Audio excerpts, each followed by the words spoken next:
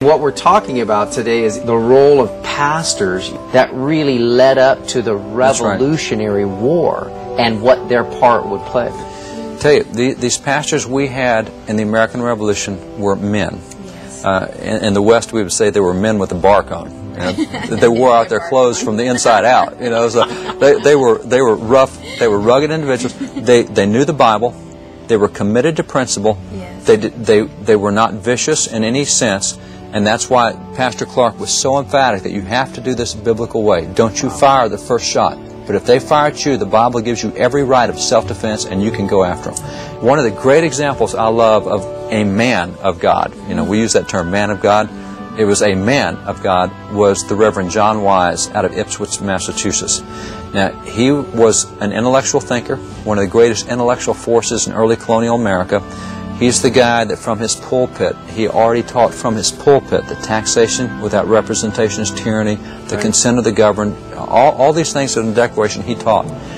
But he was no small, wimpy, namby-pamby kind of a guy. He was a large physical specimen. He was a great wrestler as well. And as he was growing old, his years were passing by, a young man named John Chandler from a neighboring town decided he wanted to wrestle Pastor Wise, take him on a wrestling match.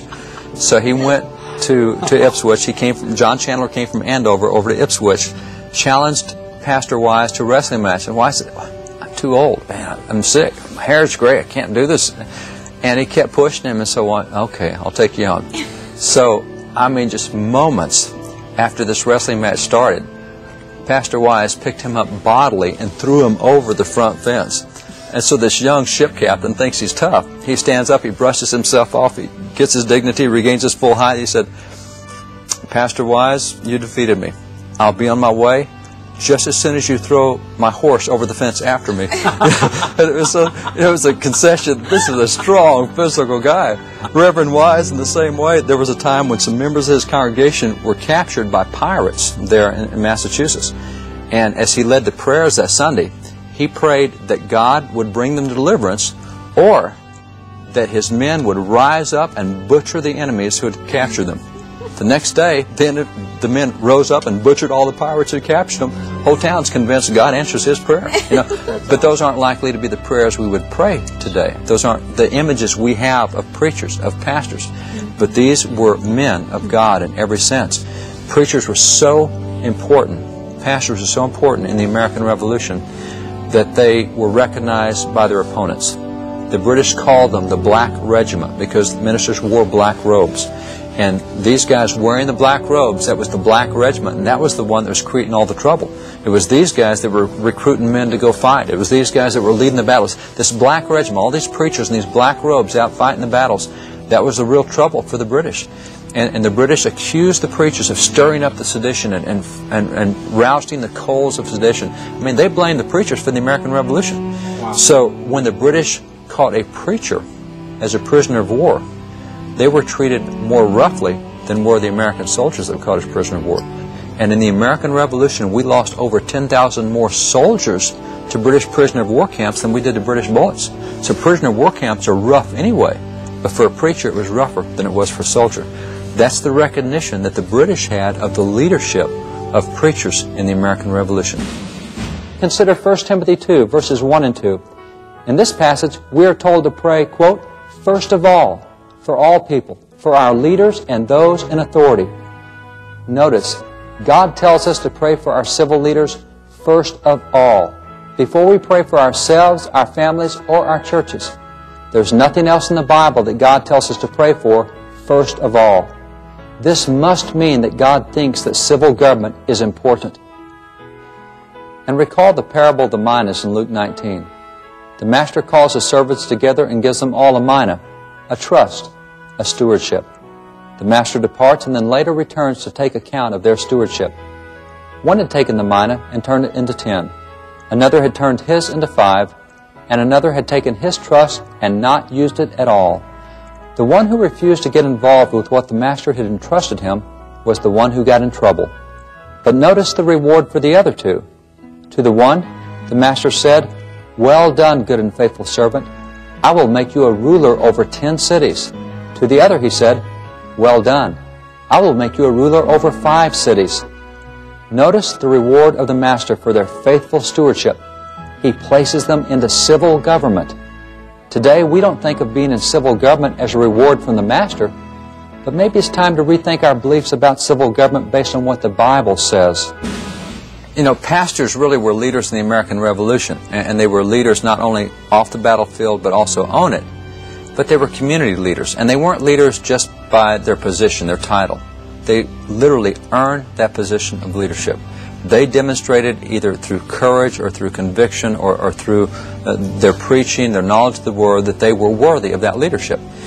And I find it really significant that as you go into the American Revolution, the Continental Congress is operating, they're trying to conduct the war and the revolution, you have so many ministers out on the battlefield fighting, that in 1778 is a great example. On May the 8th of 1778, Congress wanted the nation to know the update on the war.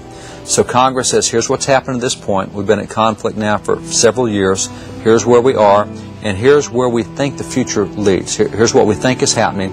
And so Congress went through and talked about what the British had been doing, all the slaughters, all the terrible things that had happened, how that they have now incited the Indians to turn loose on us, and so in addition to fighting the British, we're fighting the Indians.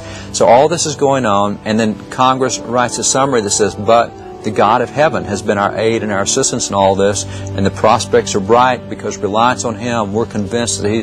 And so it was a great spiritual peace, and you'll find that throughout Congress, the writings and the proclamations they did. But this particular one is so substantial because they wanted the people to have the update on the war. So at the end of it, what they did was they put a resolution asking every minister of the gospel to take that congressional document and read it Sunday morning after services were over. Anybody wants to stay around?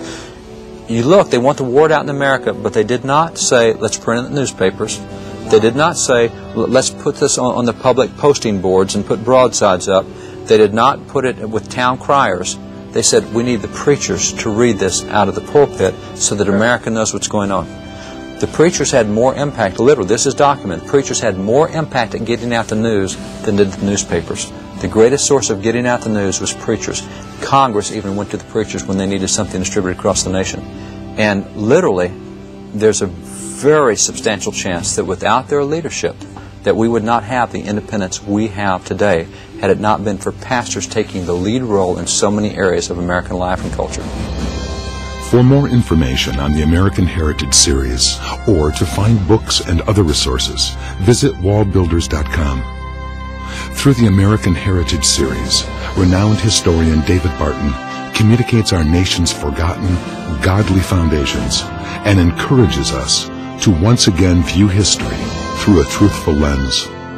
For only when we recognize and embrace God's hand in our history can America become all that it was intended to be. Through Wall Builders, historian David Barton seeks to rebuild the walls of America's unique religious, moral, and constitutional heritage by educating the public and encouraging people of faith to become active in strengthening America's great foundations. For more information on how you can become involved, visit wallbuilders.com.